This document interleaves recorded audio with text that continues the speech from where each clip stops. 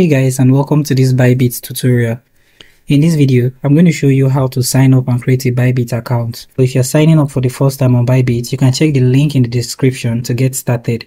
You can also use my referral code when you sign up. You can sign up or create a Bybit account both on computer and mobile. I'm going to be showing you how to do this on mobile. On your mobile, you want to go ahead and go to your App Store, which could be your Google Play Store or your Apple Store.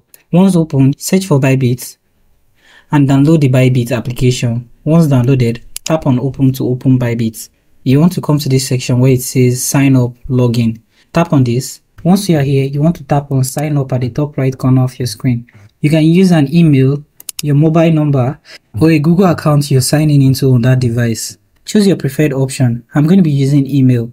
The password requirement is 8 to 30 characters with at least one lowercase, one uppercase, and at least one number. In the referral section, you can enter my referral code. You can use the referral code in this section to get up to about 60,045 USDT. Enter the referral in this section and tap on sign up.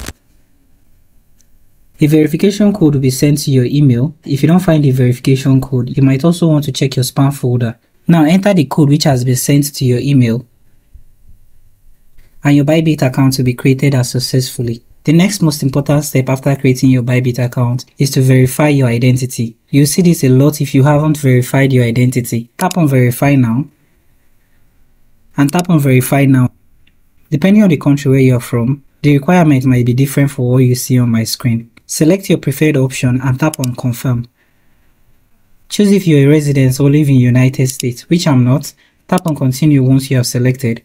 And the verification process is simple. You might need to provide some documents or personal information and then a selfie to complete the process. Tap on continue and you'll be guided through the process of verifying your account. The verification process usually takes within minutes to hours to be verified. Once verified, you will no longer see the notification to verify your identity, and you can confirm when you tap on your profile and you should get a verified badge on your account. Once everything is set up on your Bybit account, the next step is to secure your account, and to do this you want to tap on your profile at the top left corner of your screen, and then you see the settings gear. Tap on the settings gear.